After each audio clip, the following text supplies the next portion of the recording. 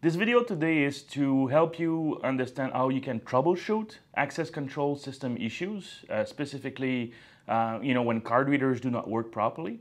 Okay, so this is basically the topic of today's video. We will show you how to troubleshoot the system in a very specific order so you can get to the point where everything works as expected.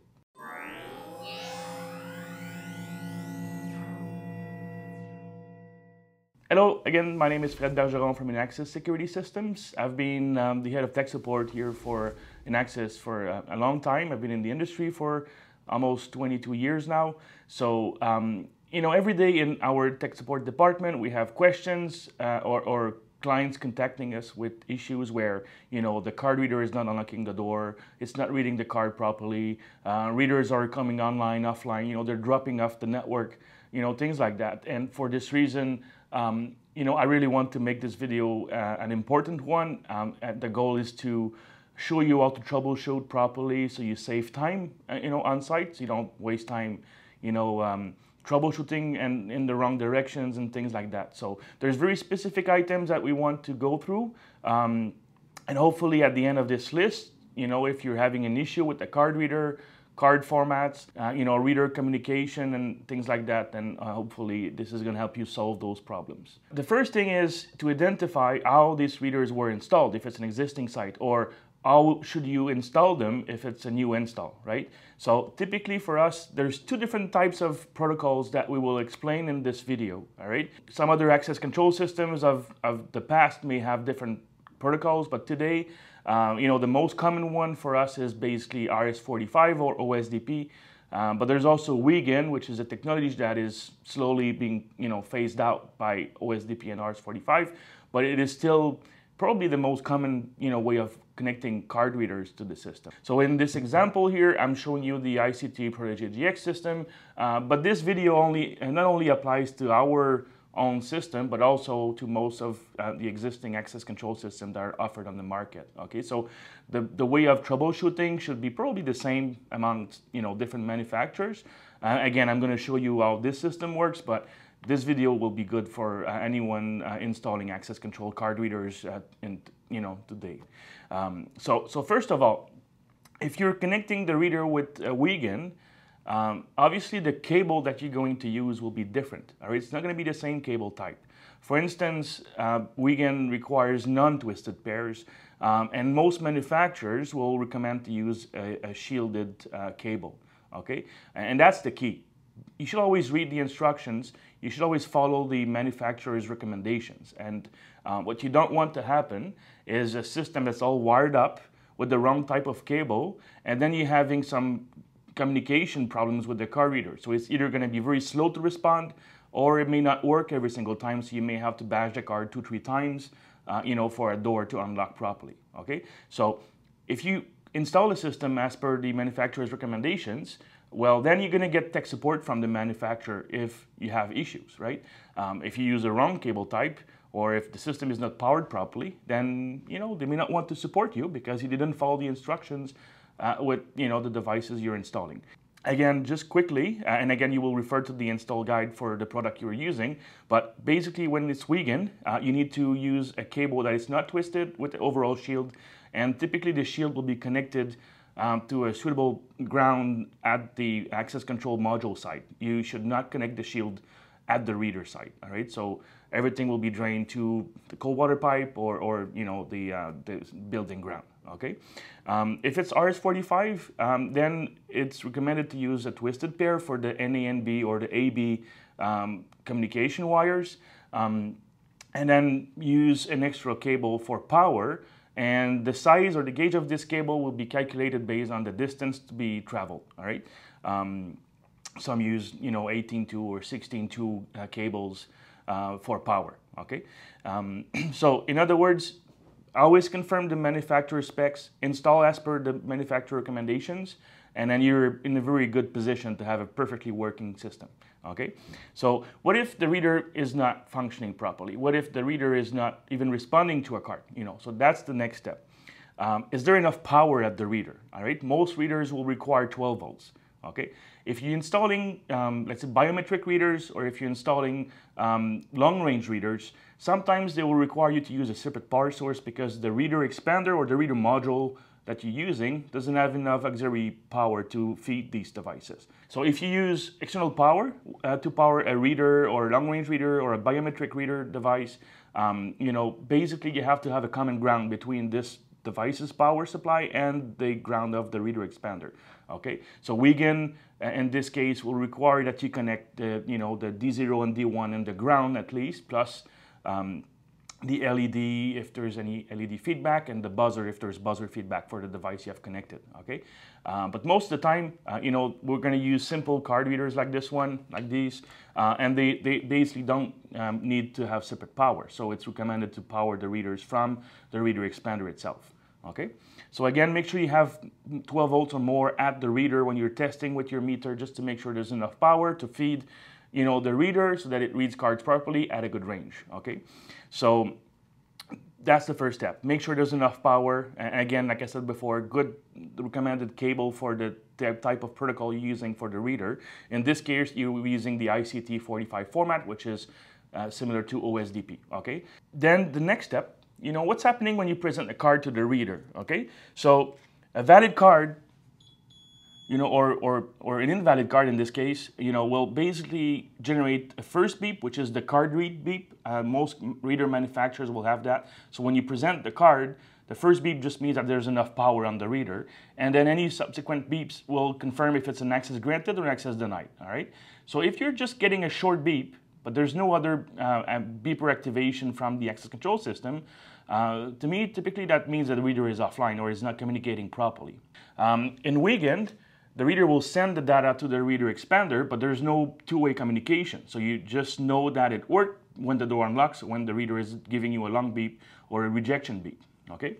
In RS-45, it's a bit easier to troubleshoot reader communication. Most manufacturers will have the reader blink if it's offline, like the one here. All right, in this example, I have enabled RS-45 on this one, but I left this port, deliberately I left this port on Wigan. And you can see the reader is programmed for RS-45, but the port is not. So it's flashing, meaning it's offline. So if I badge a card on it, I'm just getting a one beep, meaning that the reader is accepting the card, but there is no communication between the two. All right, so obviously you need to make sure that the reader is wired properly.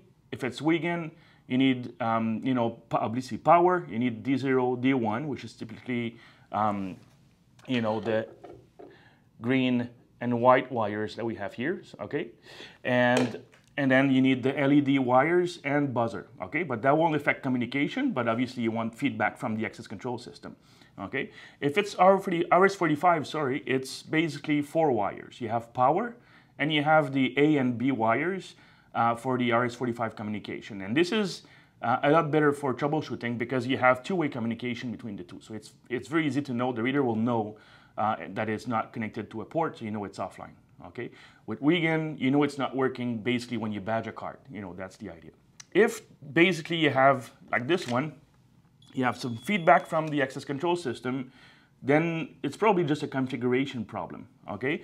So the card is badged, the data is received by the access control system, and it's refusing access. It could be, let's say a schedule that's invalid for the access level for this door or for that user. It could be that the user doesn't have access to the door at all. But basically when this is happening, I'm going to show you later, but basically you need to refer to the event logs of the access control system to review the events in a sequence that you will then be able to understand why it's not working, and then you can fix it.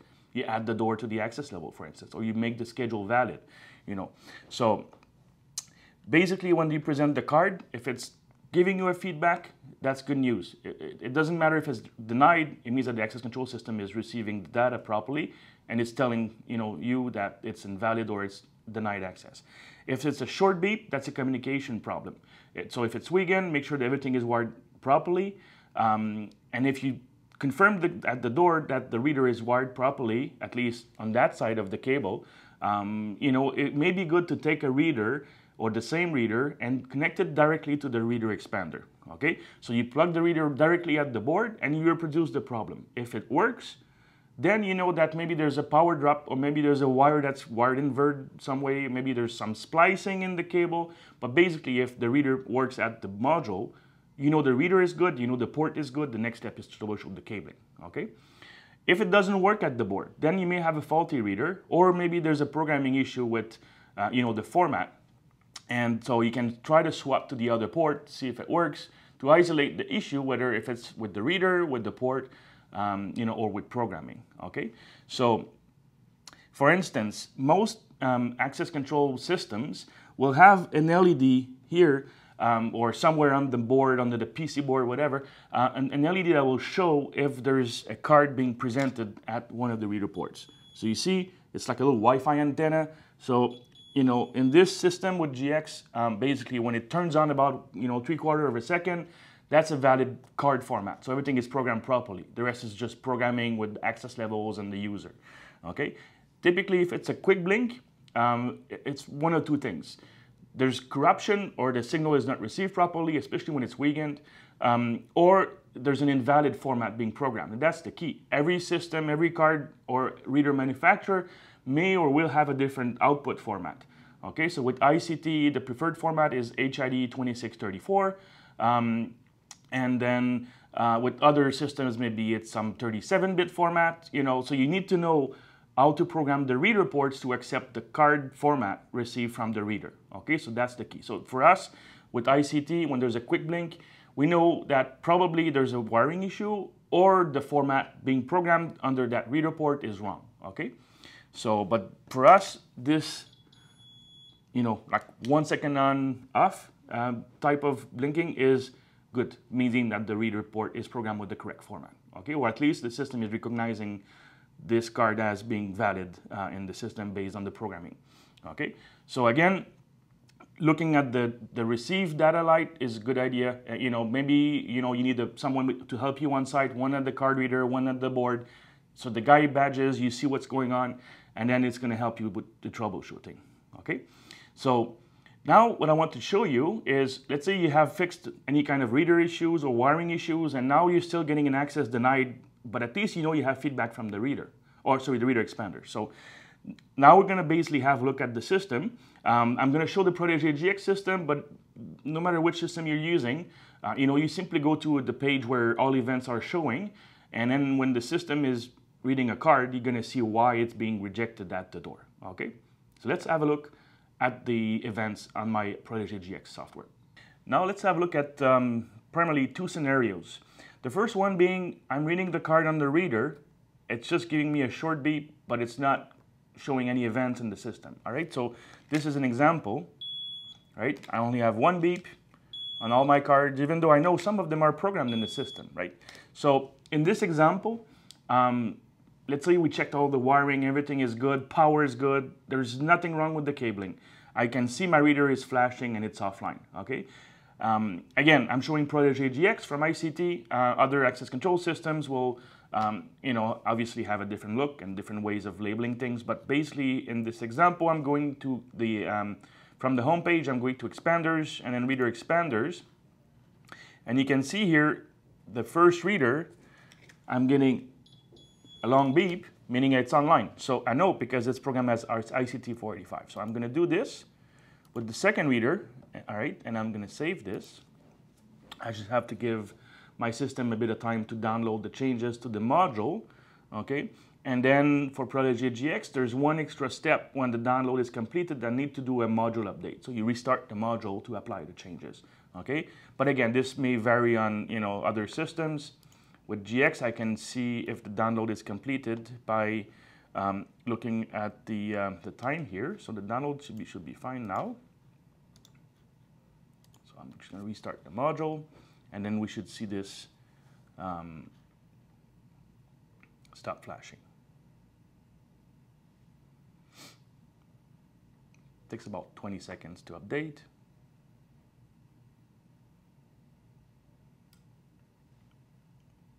Perfect. So you see, it's now solid blue, meaning it's online. If I badge a card again, I get the long beep, okay? So that was the first scenario. You need to fix programming. If everything is good with wiring, you just make sure that the reader port is programmed properly. okay?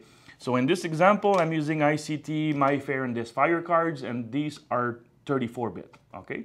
So I can show you here, this is how the report, it needs to be programmed, and it's how it is by default because all of our cards are either 26 or 34-bit unless it's a special order. So basically now, under the monitoring page, I want to look at my all events page, and it's going to show me why, you know, I'm getting a long beep. In this case, this event means it's an unknown card. It doesn't exist in the system, okay? If I use this user, right, now I see the name of the person, okay, and the reason why it's denying access to the door. So basically, I see that the server room is not allowed to John.